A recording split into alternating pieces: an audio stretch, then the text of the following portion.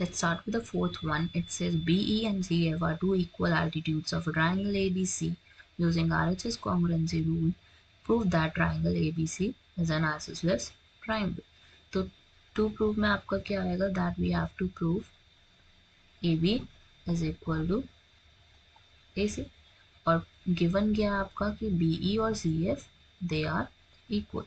और BE और CF कहाँ बनेंगे हमारे? They are the altitudes. So ये हो गया आपका BE और इस साइड पे आपका हो गया CF. ठीक है, अब इसके बाद हमें प्रूफ क्या करना है? That AB is equal to AC. तो कौन से दो ट्राइंगल्स लिए जाएंगे इस केस में कि हम प्रूफ कर सके कि हमारा AB और AC इक्वल है? तो AB और AC इक्वल करने के लिए हमें क्या करना पड़ेगा? I have to take two triangles so that I can make angles congruent. So let's see which two triangles I can take. So in this I would be taking right angle triangle BEC and I would be taking CFB.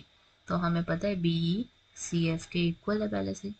What you will write is given. Common क्या है दोनों में? दोनों का base कौन है? It is BC. So BC is equal to BC. Common हो गया. ठीक है, थर्ड चीज आपकी क्या हो जाएगी यहाँ पे? It would be a 90 degree angle. 90 degree angle कौन सा है हमारा? BFC is equal to angle BEC. 90 degree हो गया. ठीक है, अब यह हमारा ये 90 ईच है तो हमारा ट्राइंगल किसके कॉन्ग्रेंट हो गया? BEC वाला. It is congruent to CFB.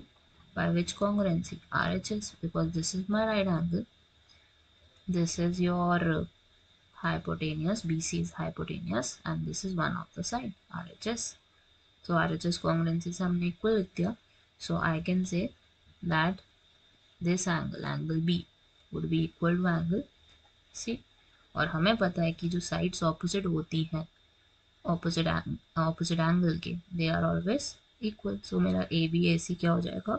Equal हो जाएगा. Why? We will write sides opposite to equal angles are equal.